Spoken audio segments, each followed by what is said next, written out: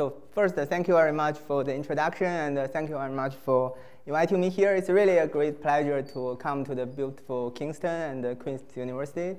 I had a very nice conversation with people this morning, and I learned many interesting things. So I hope vice versa for this colloquium.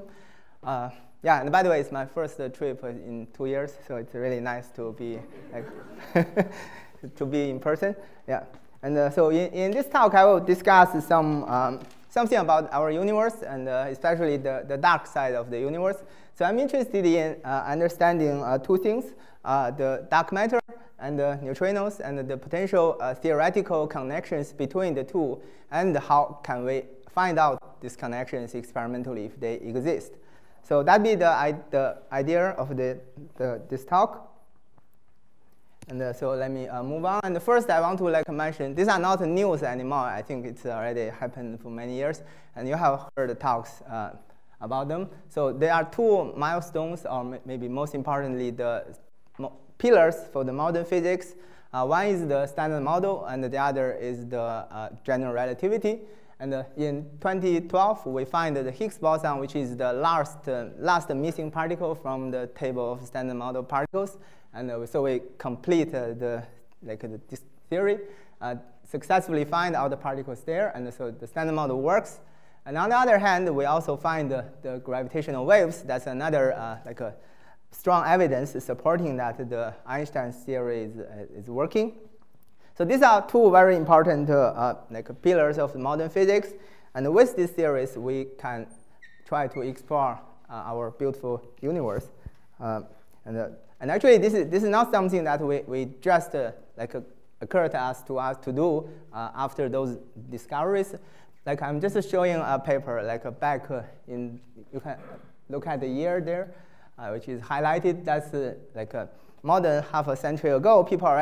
Some people, after learning some cosmology and already just know protons and neutrons exist, and they make up the nucleus, the periodic table, they want to understand how the primordial elements can be produced in the early universe and why they exist in our universe. So this is one of the first tries in the early days.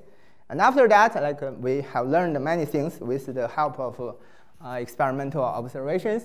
And now today, we are having a relatively complete, or maybe a big picture of what happens to our universe in the back in time. So we have this Big Bang picture of the universe where we have different epochs. The universe is expanding, and when you dial the clock back, you have a period where the primordial elements were formed, and where the cosmic recombination occurs, the universe becomes transparent. So you get the cosmic macro background as the remnant of the Big Bang, and then later the galaxies and stars form, and then evolves our beautiful universe. And so what I'm writing here is the particle cosmology, and which means that this is the relatively early stage of our universe when it's young, so that the universe is kind of smallish, and so things are dense. So we have particle physics, important particle physics processes going on that sets the initial conditions for the later stages. And so this is about cosmology. And so I'm just showing this slide. So in order to have the theory to agree with the experiment, so we have all kinds of experimental handles. And now we can make up our universe with a recipe. So that is this table and some proper initial conditions of the primordial perturbations. And here is what our universe looks like today. And so this is the energy budget of the total universe. So we have the atoms. So these are made of, It's only comprising 5% of the universe. And then the rest is pretty is littered with unknown stuff. So there is the dark matter where I put the question mark here. So that will be the topic of this talk. I'll talk a lot more about it. And then there's the dark energy, which is driving the accelerating expansion of our universe. So I will not talk about it, but I can just attribute it to a cosmological constant. And so this is a deep subject. I'm not going to go any further, but I'll focus on the 1/4 of the universe. I try to be modest. And so dark matter. So those we know this dark matter from these observations, like the CMB, the distribution of photons and the distribution of galaxies, and yeah, so we can like derive the number, the fraction of dark matter in the universe. But that's not the only evidence. We also see it in other places. There's really a very rich and compelling evidence for the dark matter to exist in our universe. These are the probably observations at relatively smaller scales. So people look at the clusters of galaxies. This is the coma cluster, and look at the just individual galaxies, the rotational curves of the stars, and look at the collision of two clusters of galaxies. And then in all the cases, we are finding something that the general relativity, or maybe just Newton's law, doesn't work. F is not equal to ma. So what can you do with this, right? You are seeing something that's gravitating, but you can't see with light. So there are two possibilities. One is that m is wrong. What you see is not what is shining. And the other is the a is wrong, so the gravity is wrong. I will not resort to the second possibility because I think general relativity have passed many important tests. And what I will attribute to is the missing mass. So that is the dark matter in the universe. So there is something that's gravitating and causing the gravitational effect. Am I okay? Yeah. And yeah, but we cannot see it with the normal light. So we need to rely on other evidences.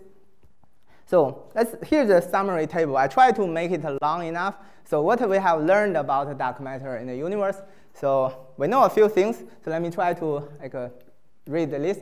So first, we know there is a mass range of dark matter. And it's a really big range, by the way. It's like from 10 to the minus 20 electron volt to 10 to the 4 solar masses. That's like 80 orders of magnitude. So this is really not telling you any useful information. This is a range that you can't violate that range, but it's not hard to satisfy the range either. And the second is that the dark matter has to be there to be alive, to be there to drive the gravitational effect. So it cannot decay away, disappear, because then we will not have dark matter. So it has to be relatively stable or cosmologically long-lived.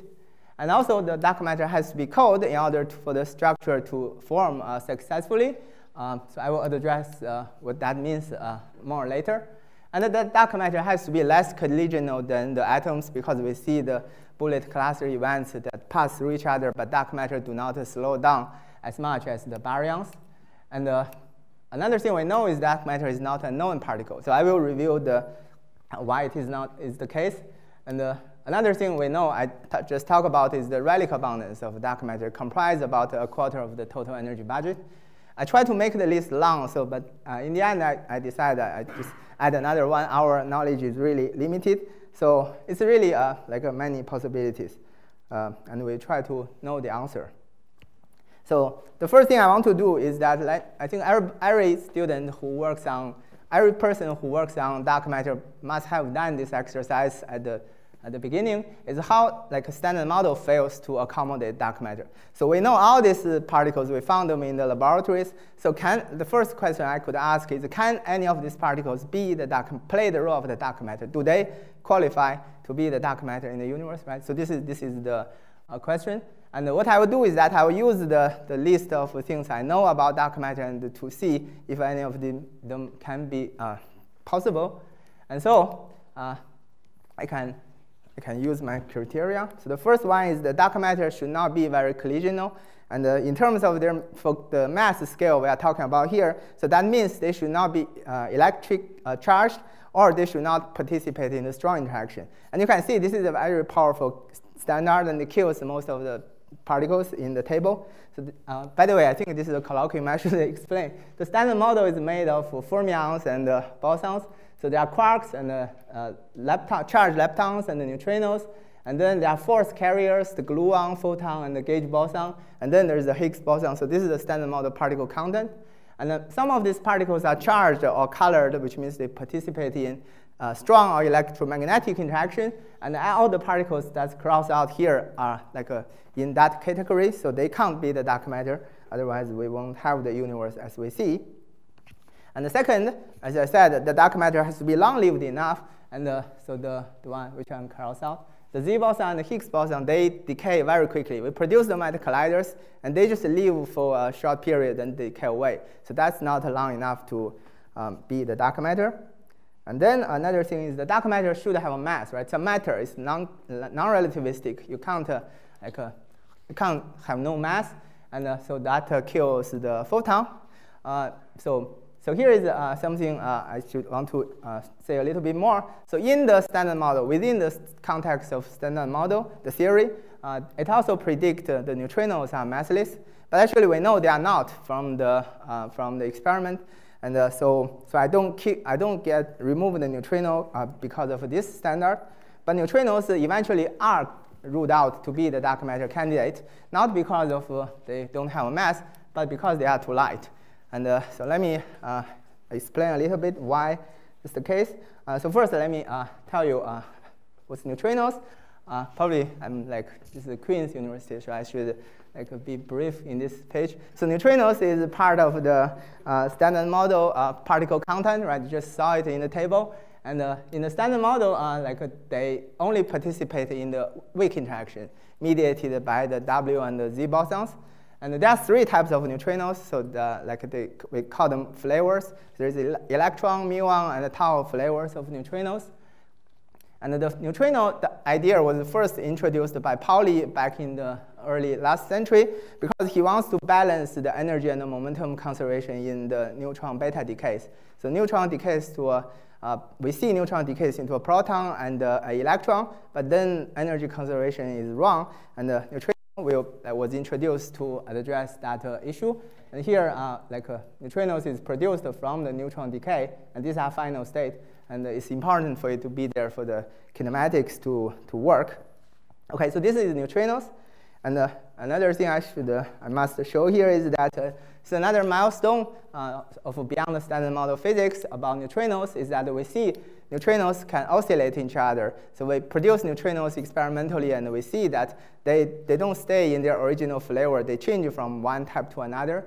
And this could only happen if a neutrino has a mass. And therefore, neutrino mass is serving as another important evidence for beyond the standard model physics. So now come to the question, why neutrino doesn't work to be the dark matter? And there is this very important constraint. First, neutrino is a fermion. Okay, so it's not a boson, it's a fermion.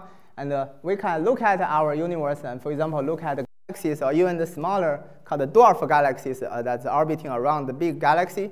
And we know the dwarf galaxies, they don't shine too much, but they have mass, so they are mostly made of the dark matter if the dark matter is introduced. Then if the neutrino is a fermion and you put them in, a lot of them in a region, a dwarf galaxy, they pack up the Fermi sea, right? That's what we learned from thermal physics. So you pack up the Fermi sea, and which means that the more neutrino you put there, the more fermion you put there, the more relativistic some of them you become, right? Because you pack up the Fermi sea, the Fermi momentum is higher and higher. And eventually, if the fermion is too light, you get so many of them that the highest momentum, or highest energy one, or highest velocity one will just escape the dwarf galaxy. It's not gravitationally bound. So that's a constraint because we do see the dwarf galaxies with certain masses. So you have to accommodate that with the dark matter. And this sets a lower bound roughly of the keV scale. A keV is about 1,000 of electron volt. And so this is a constraint from cosmology. And I want to mention that this is only working, this bound only applies if you assume this fermionic dark matter spin half is comprising all the dark matter. If it's just comprising a small fraction, then you may not resort to this bound.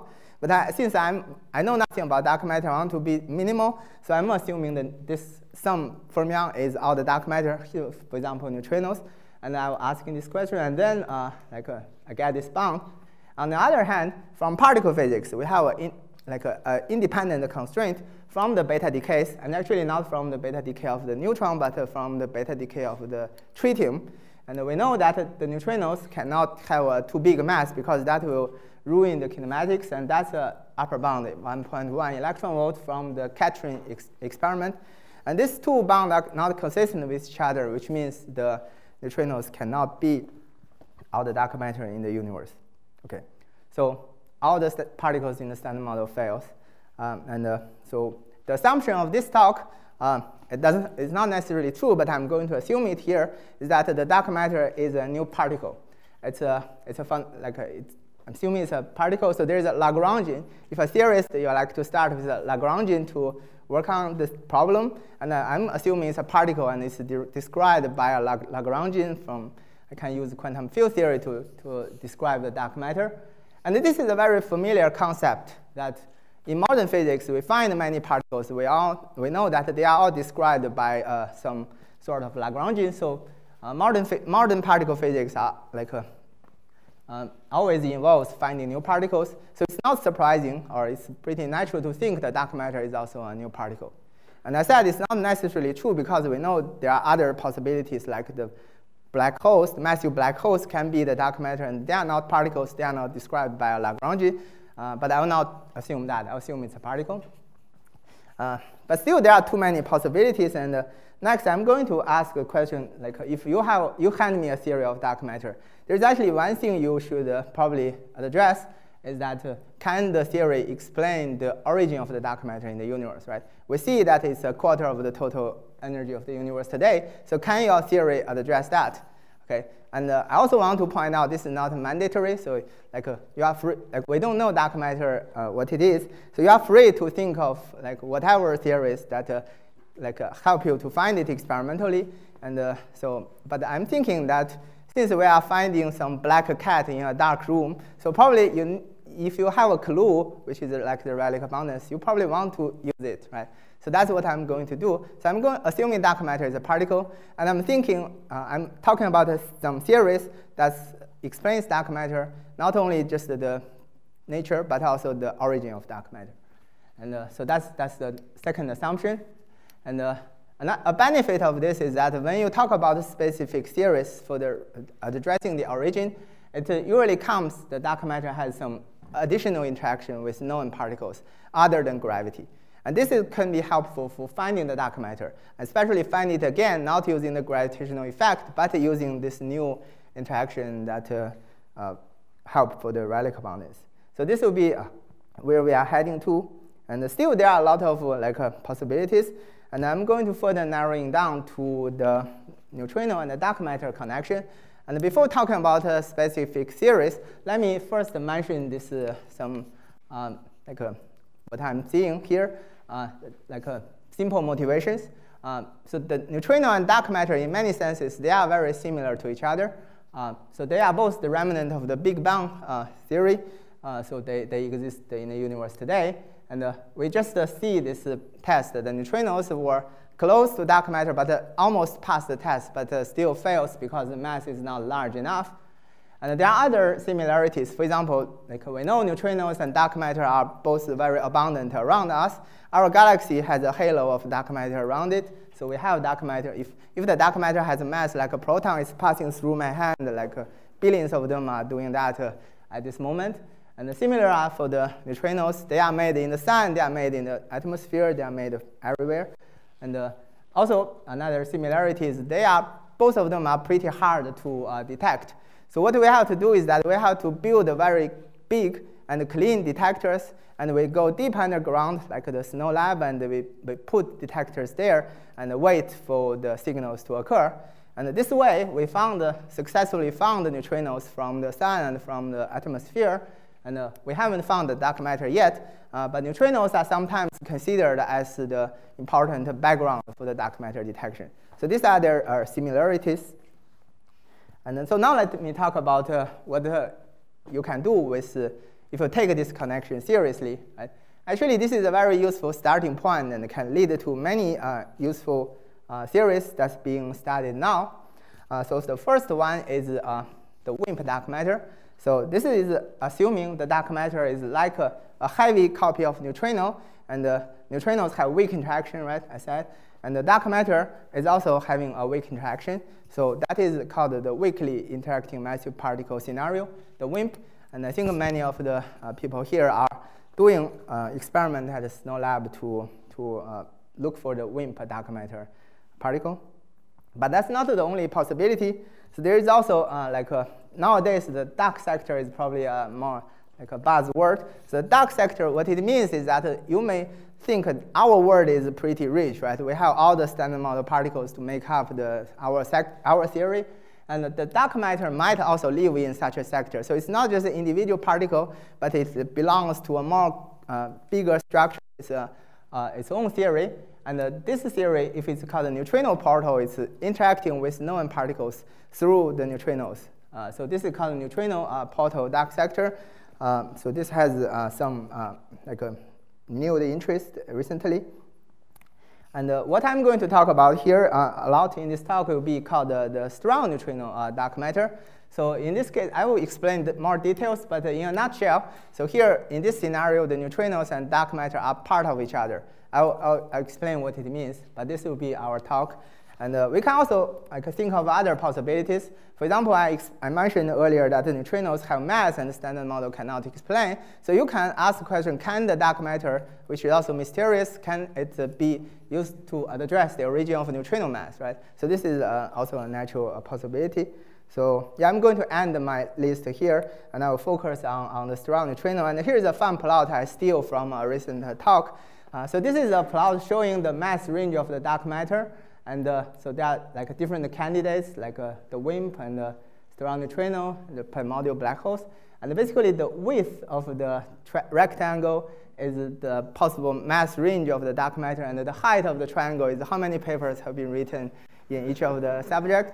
So you can see this is far from being the complete list of dark matter. Right? There are a lot of them. But you can see that there are some of the candidates are really taken very seriously. And there's the strong neutrino dark matter that's here. And by the way, you can see they are all proposed very early, like more than 30 years ago. And so what is strong neutrino dark matter? So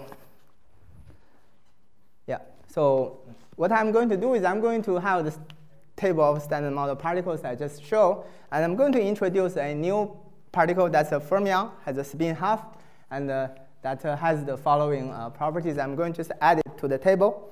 And what happens is that this strong neutrino, I call it nu s, it has a mixing with the active neutrinos, so nu e, nu mu, nu tau. So I'm calling it nu a, which can be just a linear combination of the three. And then I'm going to use the language of quantum mechanics because there's playing a useful role here.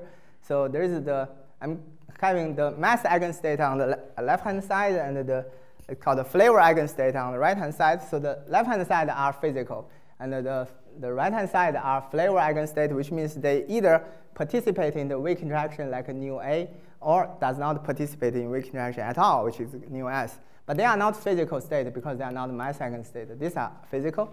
And our dark matter candidate will be this one. I call it nu 4. So it's the heaviest one. So it has some component of active and strong neutrinos. So that's the convention. And so the first consequence of this, by the way, this is a really simple dark matter candidate. So I just introduced a fermion. It could have a mass. And another parameter would be the mixing angle theta, right? Just two parameters. And I don't even have a symmetry or any reason for the dark matter to be absolutely stable. And actually, it does decay in the theory because of the mixing between the active neutrino mixture. So through the quantum fluctuations, so you can imagine there's a dark matter particle here, and through quantum fluctuations at a very short distance, it can fluctuate into a W boson and a electron, and then they find each other back to become a neutrino, but then they can radiate a photon here. And the particles in blue letter, they are real particles, so you can see that the dark matter can decay into a photon plus a light neutrino. And this will be one of the signals to look for the dark matter. And this can potentially make the dark matter too short-lived, and we have to address the longevity of dark matter using both the small mass and the small mixing theta. And we'll quantify that. And one thing I will just mention briefly is that a thermal history of a dark matter is not allowed here. What a thermal history means is that imagine when the universe, you dial the clock back in the early universe, then the universe was kind of small, so everything was in contact with each other through the known interactions, the known particles. So that's called in thermal equilibrium with each other. So there's a temperature universal to everybody. And we can't do that to the dark matters here, although we added to the table. And that's because if you just do the calculation, you find that if you assume the dark matter is produced as abundant as neutrinos, then you will overproduce the Rayleigh abundance. So this omega-4 is the one that has to be a quarter, and if the dark matter is a KeV scale, we know it has to be heavier because of the dwarf galaxy constraint, then we way overproduce the dark matter. So that is not an option for the sterile neutrino, and we need the theta to be much smaller than 1. Then I come to the question, how do we explain the origin of dark matter? Actually, the mechanism and the candidate was both proposed in this work, and one of the authors is here sitting in the audience. It's called the Dodson withdrawal mechanism. And how it works, I'm going to explain, is that in the early universe, there is some a non-trivial physics process happening. And so there are two ingredients. One is the weak interaction that's characterized by the G Fermi, the Fermi constant. And then the other is this small mixing angle theta. And what really happens is called the neutrino oscillation in the early universe. And so there's a very nice quantum mechanics I'm going to explain here. So imagine in the early universe when the temperature is high, so neutrinos is in thermal equilibrium. So a particle in thermal equilibrium means that it's constantly being produced and constantly being destroyed. So that's thermal equilibrium means. And there are two time scales that's going to involved here. So one is the time scale for the neutrinos to live between being born and being destroyed. So that's basically the interaction rate. And then the second one is the oscillation rate. The neutrino is the active neutrino to sterile neutrino. The oscillation could occur, and there is a time scale for that process. And more precisely, we all know quantum mechanics, so I think it's appropriate to show a formula here. So we have a Hamiltonian in quantum mechanics, and so there are two states, right? I'm talking about a two-level system, and this Hamiltonian is written in the basis of the flavor basis, active and sterile. And so this is the first term is the basically the contribution when you have it in the vacuum. And then the second term is the high temperature contribution when the universe was hot. You have that piece. And so you put this thing together. What you have to do for the two-level system, you diagonalize the Hamiltonian, and then you get the two millisecond state, right? And then you can ask how they evolve with time. And basically, the idea is that when you create an active neutrino at some time, so it's going to be a combination of the nu 1 and nu 4, right? So this is the flavor, and this is the physical state. And then after some time, the t is non-zero. Each of the state will develop a phase, right, which is the Hamiltonian. I set h bar to 1, by the way, here, in order to, just for simplicity. And because the two energies are not equal to each other, this state, after some time t, is no longer equal to the initial state you create by the weak interaction. And therefore, when another weak interaction happens to destroy the active neutrinos, which is the nu A at 0, it's not destroying all of this state. So there is a small fraction of the states that's not destroyed because it does not participate in the weak interaction, and that's part of the contribution to the dark matter. So this is how neutrino oscillation help to create a dark matter. Actually, the real story is even more fun because weak interaction is happening very frequently in the universe. And the cycle I just talked about, the creation, oscillation, and then destroy, that's one cycle, can happen many times. So basically, we are having this is another formula just for the probability for the oscillation. I don't think I need to go to the details. And then this is basically the rate for the dark matter to be produced. So we have three factors on the right-hand side. So the first factor is how many times the weak interaction occurs. So that's how many nu 0 you produce at t equal to 0. So this is the number of cycles. And then the probability is basically for each cycle, there is an oscillation probability for the dark matter, for the active to sterile neutrino oscillation to occur, and that produces some dark matter in each cycle.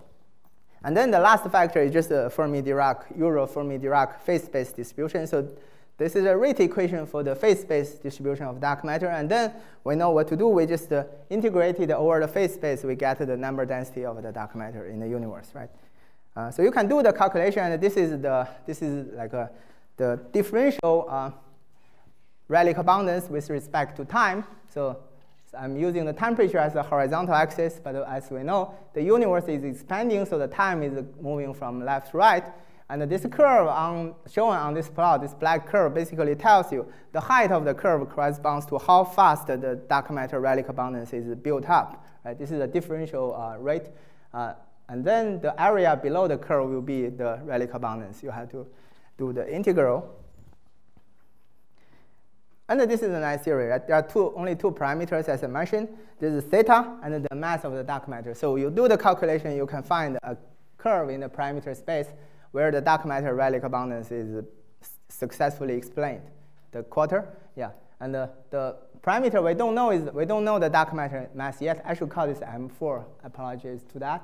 And so for different dark matter mass, we need a different mixing angle for the radical abundance to be addressed. So this is really a nice theory, right? It's just quantum mechanics. When you like even a student these days can like understand what's going on here, and it's really like a neat. So this is the theory, and now what I'm going to show is the fact. This theory is not in great shape. Yeah. So you can see there are two sets of constraints. So one is the dwarf galaxy constraint I just mentioned, where you get a Pauli exclusion that sets lower limit on the dark matter mass. And then there is another set of constraints that rules out the blue region. So that's called the X-ray constraint. So basically, considering the dark matter decaying into photons, and the photon is an X-ray. So we have telescopes that look at a different area of the universe, and they can look for the photons. And that rules out the region. And you can see this line is not in great shape. So there is some parameters that region that's still allowed, maybe. Yeah. And this is the current. And in the future, in about 10 years, we are having another generation of X-ray telescope called Athena, and that's going to cover this region. And it may still find something there, but if it doesn't, that means the theory is not great shape, right? So so that's the status. And but I want to point out that this is not. It's a kind of a negative result for the original theory. But actually, as a theorist, I would really like if I have a theory I was taken so seriously by the experimental colleagues to exclude it to its level if I'm not finding it. So yeah, so it's really something that's respectable, and yeah. And now I'm going to to discuss a potential theory, a new theory that can save this scenario. So the reason we do it is because we really like this scenario of Dodson-Weierstrass mechanism. It's simple, it's quantum mechanics. And can we have some way, a simple way, to still retain the nice feature of this mechanism, but get away the experimental constraint? And so this is a very simple idea I will elaborate on. So basically, the idea is here. So the radical abundance of the dark matter is basically proportional to two things, as I explained. So one is the interaction rate for the neutrinos to be produced and destroyed, right? How often they do that. And then there's a mixing angle that controls the conversion from active to sterile neutrino per each cycle, right? This is how many number of cycles and the probability for each cycle. That's the product is the radical abundance of the dark matter. And we know that for the minimal model where you just add a mixing, then the rate is basically governed by the weak interaction. And that's ruled out because of the X-ray constraint. And then there's an intuition here. So can we add something to this minimal enough to this structure? And what I can do is that I can have some total rate of neutrinos being produced and destroyed. And the higher rate, the rate is higher than the weak interaction. So that I can make this term bigger, but I'm allowed to make the theta smaller. And just from the plot I showed before, so making the theta smaller means moving the curve down, right? So if you move it into the white region, you are still OK with the current experimental constraint. So that's basically the intuition. And but there are, of course, it's not allowed to do anything. For example, we know that neutrino interaction with for example, known particles like electrons, they are very tightly constrained already from neutrino experiments. So I will not go to the details, but it's hard to come up with the interaction that's stronger than the weak interaction. Otherwise, we would find neutrino, we would find out evidence that the standard model is broken. and we didn't do that. So that's not a possible avenue to go. And what I'm going to talk about or advocate is that actually we can consider the following possibility of neutrino talking to itself. So basically, the idea is that in the standard model, neutrinos talk to itself through the exchange of the Z boson. So Z boson is one of the gauge bosons that mediate weak interaction. But this interaction, this is predicted from the theory of standard model, but we really never directly measure it. So what does direct measurement mean would be that we build a neutrino-neutrino collider, right? And then we look at the final state neutrinos and see how often they scatter. So that'd be a direct measurement, but we can't do that yet because neutrinos are so weakly interacting. We have proton-proton colliders or electron-positron colliders, so those are interacting much stronger, but we never build a neutrino-neutrino collider. So this interaction is actually only indirectly measured, and which means that there is a room for new physics that accommodate a new mediator. I could call it a phi, and so that can mediate a much stronger self-interaction among the neutrinos, and it's still allowed. And I'll show you how much it's allowed. And what happens now is that I have this table, right? The standard model of particles plus the surround neutrino. I put it here because it's a fermion. And what I'm going to do here is I'm adding another particle called phi. And so this is going to be a spin 0 particle. So it's called a scalar particle. And I'm going to make it a neutrinophilic, so which means that among the standard model particles, it only chooses to couple to the neutrinos, okay, the active neutrinos. So that's the a effective Lagrangian I'm going to write here. And so this Lagrangian is mass, but if you think of the Feynman diagram or the process, so basically the phi is mainly talking to neutrinos, and we can do that in the theoretically as a new model. And so I also want to point out, just as a subtlety, that when you write down a Lagrangian, it had better respect certain rules. And for example, when you write the standard model, the symmetry is an important guideline. And this interaction actually breaks many of the gauge symmetries of the standard model. But this, you can think of this as view this as a low energy effective theory. So you have some higher physics, higher scale physics that respect all the symmetries of standard model, but it gets broken, and at a low energy it looks like this. And so the effect I'm going to talk about is all low energy, so I'm going to just use this interaction. So what I'm going to do, I'm going to repeat a little bit what I just talked about, the Doddleson-Weisstraub mechanism, but now I'm using a new interaction here. So before it was just a weak interaction, right? You have the weak interaction producing the neutrinos, and then it oscillates into the dark matter. And now we can consider different scenarios because we have the mass of this new particle is free. And the first case would be this is a heavy mediator, so which means the particle is heavy.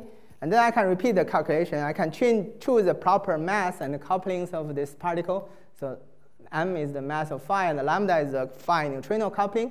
And what I can do is I will make a bigger triangle, different position. And what happens here is that at a high temperature, the neutrino self-interaction is actually help to suppress the mixing angle, so you don't produce very much at a high temperature. And this is similar for the weak interaction. And because of this new interaction, the self-interaction, it actually keeps the production of dark matter lasting longer. Right? Even though the weak interaction decouples in the early universe, it stops working, this self-interaction may still be there and operating. And therefore, you can still actually produce the active neutrinos and then let it oscillate into dark matter, and it just shut down later. And it can shut down later at a later time. And therefore, you can, the bigger the triangle, the more the relic abundance, so you can address the origin of dark matter this way. And this is very reminiscent of the original Doddleson-Weisstraub mechanism, but there are other possibilities, especially when the mediator is light, right? So what happens if the phi particle is light and it has some reasonable coupling with neutrinos is that it's going to reach equilibrium with the neutrinos in the early universe. And then it is going to exist in the plasma. And then there's a new way of creating the neutrinos, not just by scattering neutrino-neutrino scattering, but through the decay of the phi into neutrinos. And so you can consider this as a new way of producing the neutrinos, and maybe more parametrically, the decay rate only goes through as the coupling square, but when you do scatter, it goes as higher of the coupling, so which means that when the coupling is small, then the decay is actually more important than the scattering process. And this actually, we find, is going to help us open new production channels. And so another plot to show. So this is the similar plot. And so this is the original Dodson-Weierstrass triangle. And now with the light mediator, you can really make up many new scenarios. For example, you can have the dark matter production following the blue curve or the red curve. So all kinds of interesting things can happen. I'm not going to the details, but I'm just going to show you this like a kind of money plot. Is that so? This is the original Dodson-Weierstrass line, and there's constraints. And so originally, you have to sit on this line. But when you turn on the new interactions, what we find is that we can live anywhere between the red hashed region. So which means that this open, wide, white region is allowed. So you can successfully produce the dark matter relic abundance here. So although the mixing angle theta is so small here, much smaller than that, but you can make the relic abundance right with the new neutrino self-interaction.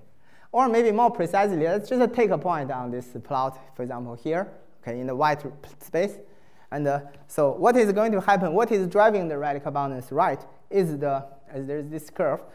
So for that point, you can sit anywhere on this orange curve for the lambda versus coupling versus mediator mass. Then you can explain the dark matter relic abundance. You choose the dark matter mass and theta, and you can explain the relic abundance anywhere in this S-shaped curve. So we have a collaborator whose letter of the last name is S, so we call it the S curve or the Sen curve. And yeah, and right. So yeah, and there are some details. I mean, you can if you assume these interactions are shutting down instantaneously in the early universe, you can do some a zeroth order estimate without solving Boltzmann equations. And then you can get the parametrical dependence, and that explains why, for example, this curve is bending this way and the interesting shape, right? So this is I want to point out, this is a mechanism. What I discussed is a mechanism for dark matter production, and the price of making the relic abundance right is this plot, right? So any dark matter mass and mixing, you need a curve like this. And what this curve means is that it's actually exciting. It's a target for experimental probes. So what happens here is that I have a scalar particle I'm introduced, and it has a certain coupling of it with the neutrinos, right? And for example, you take a mass here, you have to have this coupling. And then the question is, can we look for this new particle experimentally and then probe the neutrino self-interaction as an indirect probe of the dark matter origin, right? And so I'm just showing this crowded plot. So this actually there are rich experimental probes when self-interaction of neutrino is introduced. So there are two ingredients in the story I just told. So there is the neutrino self-interaction, and there is the strong neutrino dark matter, and each of them involves a bunch of novel tests. So I think there are a lot of them. I will not go through everything, but I will highlight a few important directions that will impact our upcoming experiment in the coming few years. So the first one is something we recently considered. It's called the mono-neutrino signal, right? So what this means, so we know this is related to the beam neutrino experiment, or accelerator neutrino experiment. So basically, we can create a beam of neutrinos experimentally and look for it. And this is a process that could happen in a neutrino detector. So normally, we look for neutrinos through the charge current interaction. So we have neutrino coming in, then through the weak interaction, which is this blue thing here, it can turn into a muon, which is a charged muon. And that's because it's charged, we can look for it experimentally. It's have a very characteristic signal. And that's the charge current detection of active neutrinos. But here, with this new force carrier phi, what could happen is that right before the interaction, it can be radiated away from the neutrino beam. And the phi is going to decay back to neutrinos, so it remains invisible. But its radiation leaves two signatures for the final state. So I'm going to highlight the second. But the first one is that the phi can carry away some so-called lepton number or neutrino number. So which means instead of creating a mu with a minor sign, you create the wrong sign of the muon. So that's a potential signal for the experiments. But another more striking thing is that the phi radiation can lead to the so-called missing transverse momentum signal for the final state, which means that you can measure if you can measure the full momentum of the final state particle, or 3 momentum of the final state particles, you sum them up. I mean, without the phi radiation, it should point back to the beam direction where the neutrino is coming from. But now with this phi radiation, it can radiate in any direction, so it will cause some missing transverse momentum, right? Momentum is not conserved without phi, without knowing the phi is radiated. And we are thinking there are some places can look for it. So I'm a theorist, by the way, so I'm just making this proposal to the experimental colleague. So there is one place we think is promising. It's called the Duan experiment. So it's happening in the US. So this beam neutrino experiment, you can see it's shooting from Fermilab to some period in South Dakota. So there's an underground mine, just like the Snow Lab. But yeah, and so there's an intense neutrino beam shooting from here to here. And what we are focusing here is actually not the big detector in South Dakota, but just another smaller detector in the Fermilab campus. So this is called the near detector. So it's made of liquid argon. So the material of the detector is liquid argon. And people use that to look for the neutrinos because argon has certain nice properties for finding the charged particles in the final state. And so what we can imagine having, this is a prototype of the Duan detector. So we have a neutrino beam coming in to produce a muon and a proton. I assume you can't tell the charge. There's no magnetic field, so they go straight line. And you'll find that the momentum does not sum up to the beam direction, which you know where the source is coming from.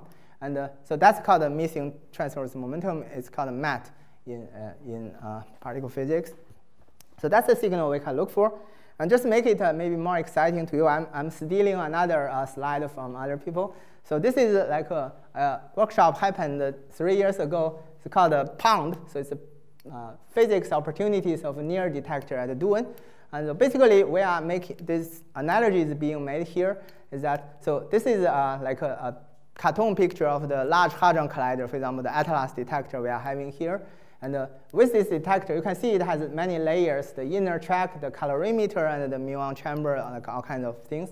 And with this nice detector, we can make a lot of probes of new physics. So these are all the constraints we are getting using the Large Hadron Collider.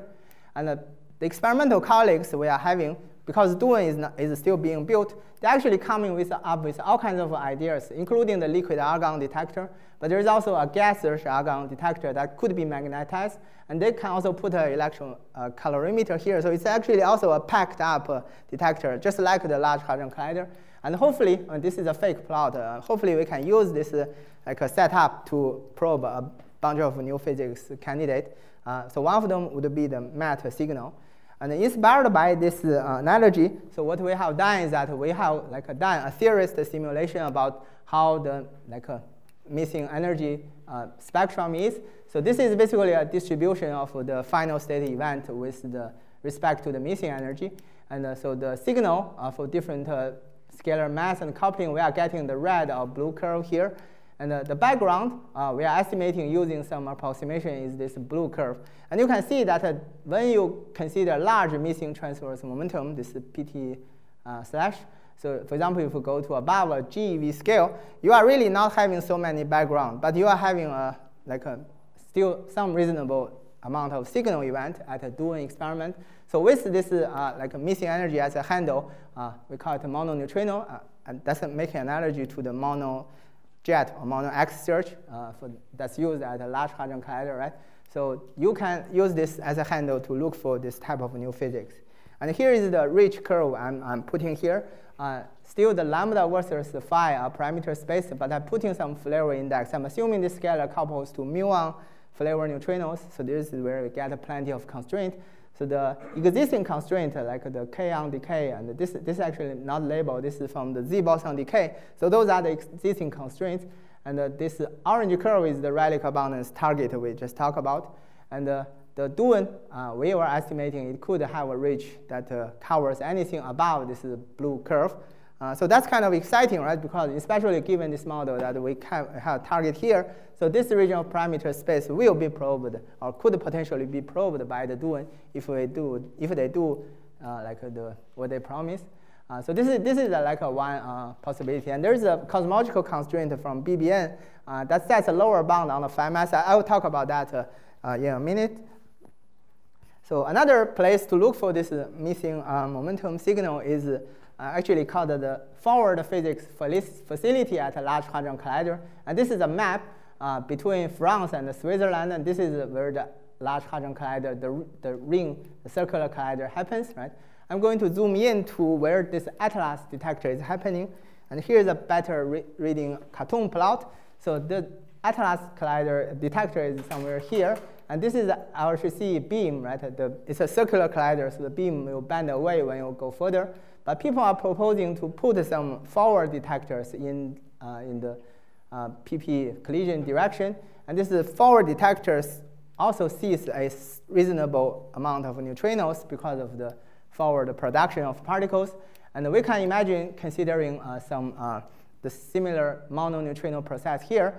And there are some differences between this and the duon is that here we are talking about a Large Hadron Collider. So the energy of neutrinos you produce is much higher.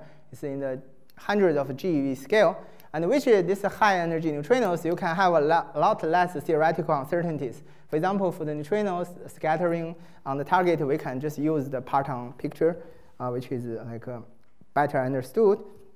And without going to the details, I'm just showing that in a recent work I'm doing with a postdoc at Carlton and some external collaborators, we find that the forward physics facility with some reasonable detector performance can cover the region above this purple curve up here. So basically, all the high mass region of this production mechanism could be covered. So that's kind of exciting and hopefully encouraging for the experimental people. So that's about the neutrino self-interaction.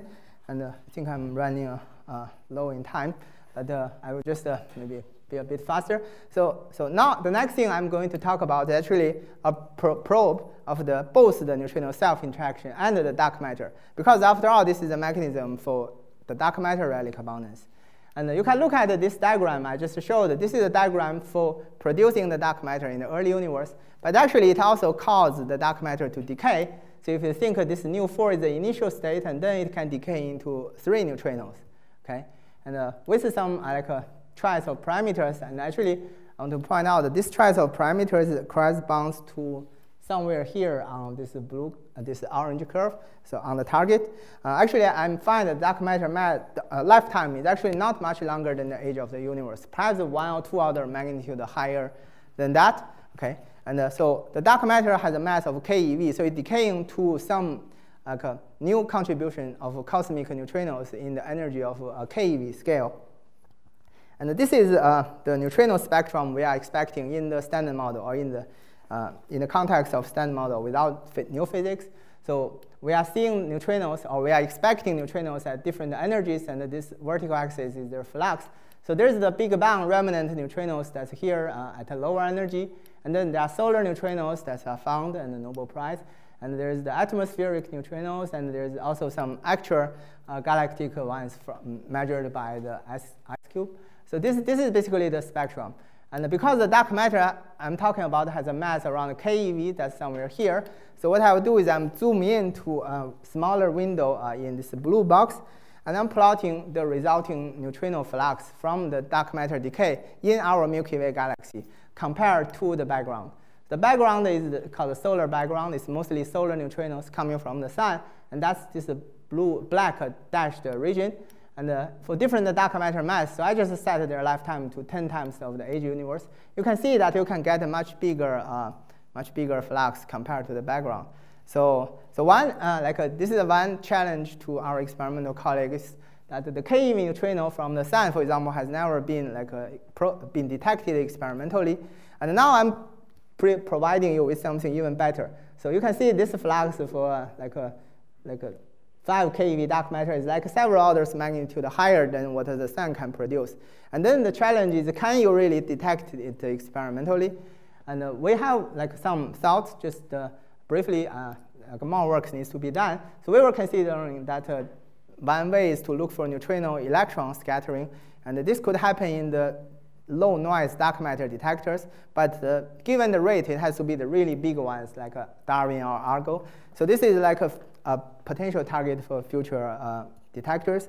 And yeah, we'll do more works on this. I don't have a paper for that yet. And finally, I think in the last few minutes, I just comment on the big bang nucleosynthesis. So the big bang nucleosynthesis, as I just showed earlier, it sets a lower limit on the scalar mass. And the reason is that if the scalar is light, it's in the universe, then it contributes to some of the energy and contribute to the expansion rate of the universe. And there are handles, observables, like the big bang nucleosynthesis. You can do a cosmological calculation, just like the early paper, like the idea that you can do it more precisely these days. And by fitting, like for example, you can fit the helium abundance in the early universe, and you can fit the deuterium abundance, then you have to live in this red region. And so that is sensitive to 2 parameters. One is how many baryon symmetry you have in the universe, and then the other is how many effective neutrinos you have in the universe. So in the standard model, the prediction is 3. But with a light scalar, the prediction will be higher than 3, and then you can therefore get a constraint. But there is a subtlety with this constraint, is that it assumes the scalar is there in the universe, so it's thermalized. And so what you could imagine is that you can consider a very light and a very weakly coupled scalar that does not couple to that not thermalize with neutrinos during the big bang nucleosynthesis. It only thermalizes afterwards. So we can have this 3-stage thing that at before the BBN, right before the BBN, neutrino is there in the universe, but there's no phi or very little phi. And then let BBN happens and complete, and then neutrino and phi come into equilibrium. You can do that theoretically. And then afterwards, like when the phi becomes heavy, you decay back to neutrinos. So it's something that temporarily exists in the universe, like a ghost. It doesn't exist back then and doesn't exist today, but it's playing some role in driving the change of the energy and entropy budget of the universe. Actually, it's actually both of them are got to increase. So yeah, for example, the thermalization process, you are thermalizing something, it's not reversible, right? So you have to increase the entropy. So in the second stage, you have to increase the energy. So in the end, all the energy and the entropy will increase, and the increase of energy will cause the increase of ineffective. So these 2 things are closely tied to each other. And therefore, we are having, this is a noisy plot. So we are having this like an interplay that for like a certain phi, low mass phi, so this is a KeV range, and for the coupling, if you go in this direction pointed by the arrow, so the more you go, so the more ineffective you are like predicting from the theory. So there is a minimum value which is 0.12, but it can get higher. And on the other hand, I can use this mechanism to produce dark matter, right? Because in this 3-stage story, so the phi, when it eventually decays, it can decay into neutrinos, but it can still have a small decay branching ratio to the dark matter. And that we found it can be enough. And so for different tries of dark matter mass, you just need to live on this black curve. And so this is like this is the interplay. And also depends on the parameter theta, right? And here we are choosing the maximal allowed theta by the X-rays. So which means that you cannot go further lower, because for smaller theta, you would need a bigger coupling to compensate. So this is at the lowest possible you can go, and the curve eventually bends up because the phi has to be heavier than the dark matter, right? So it bends up. And from the shape, you can see that you can't go arbitrarily like to the lower left, so which means you get a lower limit on the delta effective for this kind of scenario. And I'm showing this last couple of plots. So there's a nice interplay between the dark matter indirect detection, which sets constraint on theta, and the prediction in the delta effective if phi is light. And this is the current situation. So we are having the upper limit on theta, and therefore we are predicting the lowest delta ineffective, and especially the ineffective for the cosmic microwave background. So there is a new class of experiment that's probing that. And you can see that for the lowest possible value you can get here is for low dark matter mass around the KeV scale.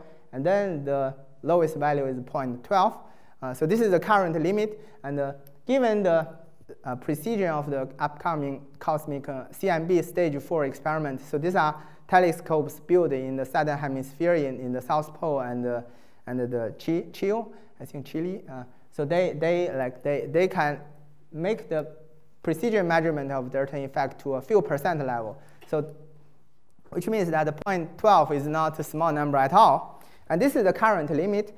And a future interesting interplay would be if you think of the future probes, for example, the Athena, which looks for the X-rays from the dark matter decay, and it could set a stronger upper limit on the theta.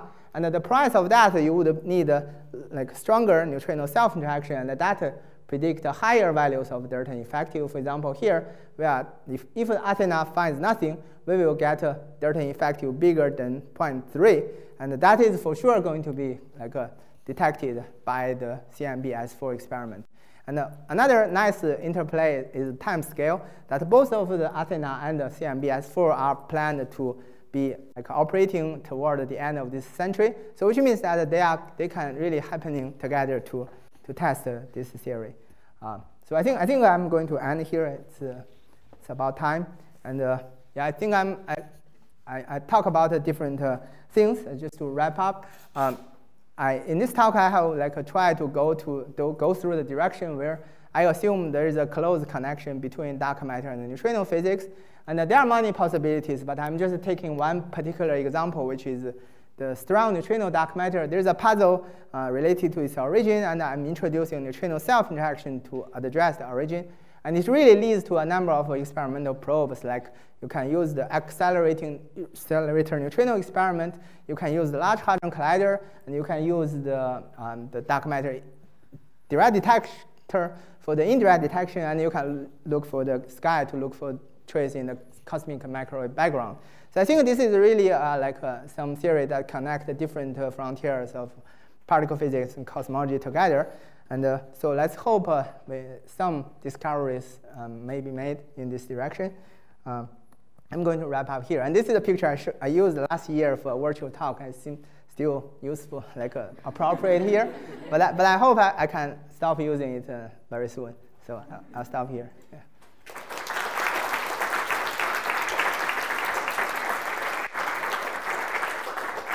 Thank you very much for a great talk, and it was interesting talk, and there was a lot of challenges to the experimenter physicists, and I would like to say we like to exclude theoretical lines ourselves, so it's good to have a lot of theoretical lines out there. Okay, do we have any question? Any person question? Okay.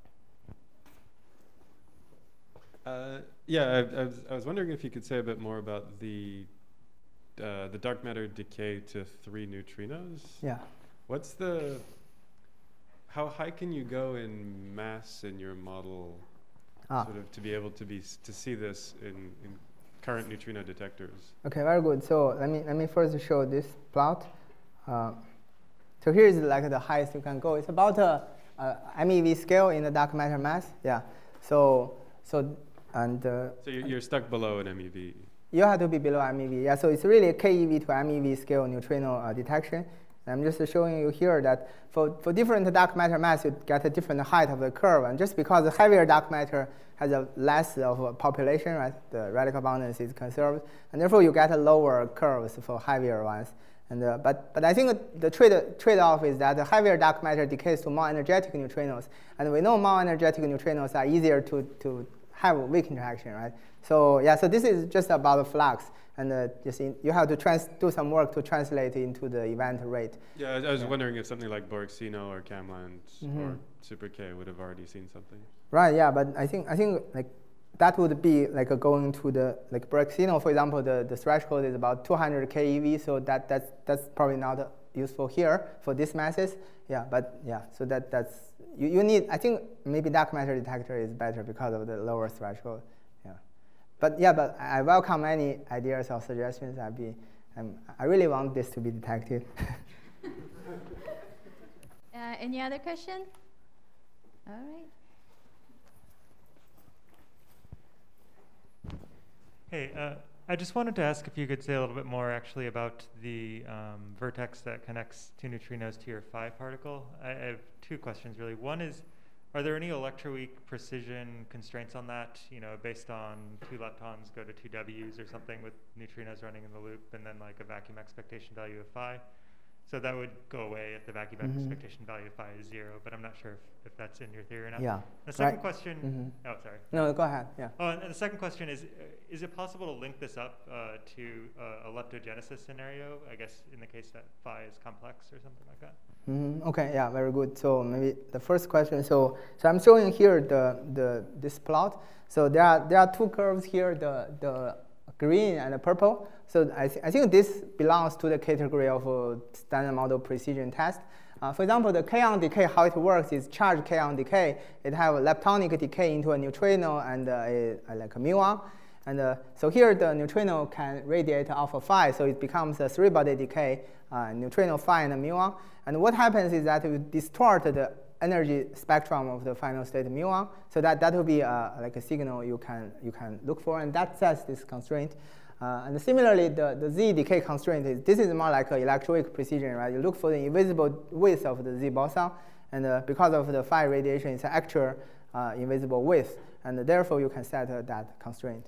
So these are tree level process, though. Yeah, it's not yet loop level. Yeah.